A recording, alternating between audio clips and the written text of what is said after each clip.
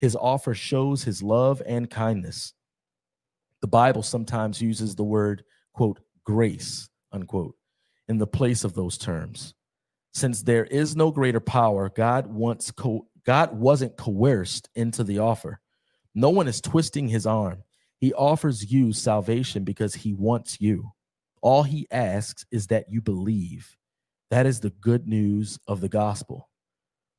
Now, why do we need the gospel? You might think I answered this already, and I sort of did, at least in a roundabout way.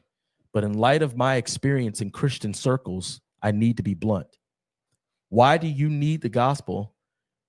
Because without it, we have no hope of everlasting life with God.